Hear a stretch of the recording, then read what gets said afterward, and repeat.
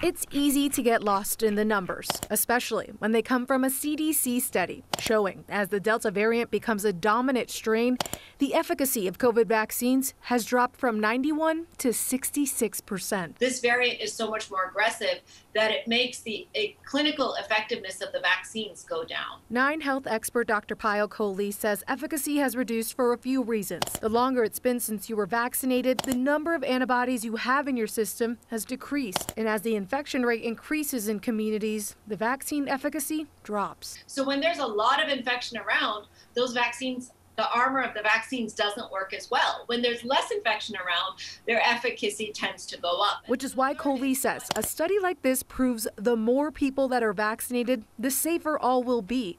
Even though the effectiveness is down to 66%, it still keeps most people from having severe symptoms. It is incredible at keeping you out of the hospital. So if you're vaccinated, it reduces your rate of infection by about 5-fold, and it reduces your chance of ending up in the hospital by about 29-fold. All reasons why experts say those who are vaccine hesitant should not take this study out of context. While it's easy to get lost in numbers, it's even easier to find clarity. We have tons and tons of data. The only defense we have is to get vaccinated because that's our best bet at ending the pandemic and protecting ourselves. Jaleesa Rosari, 9 News.